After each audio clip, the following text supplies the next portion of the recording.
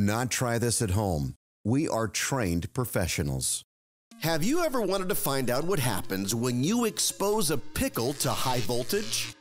We did too. So we're putting it to the test.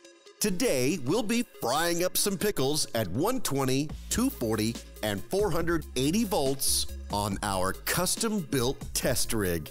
Here's Katie, our pickle professor, to tell you more.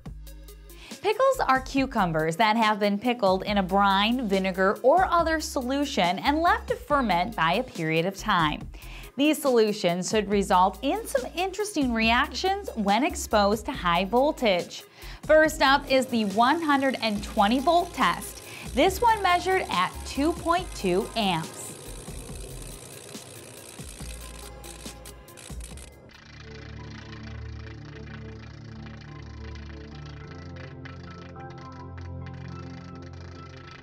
The sodium in the pickle's brine mixture ends up creating a salt water-like reaction in the pickle. Salt water is a good conductor because it is an electrolyte solution.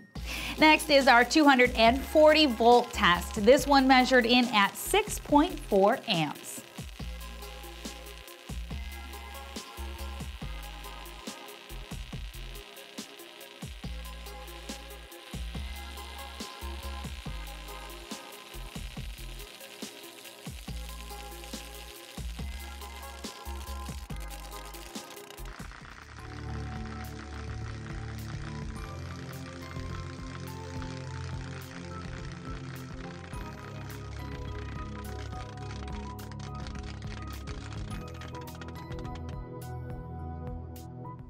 When sodium chloride dissolves in water, the water separates the positively charged sodium ion and the negatively charged chloride ion.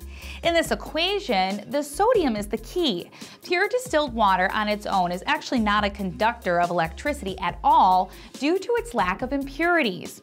And finally, we're cranking it all the way up to 480 volts. This one went to a whopping 23.6 amps.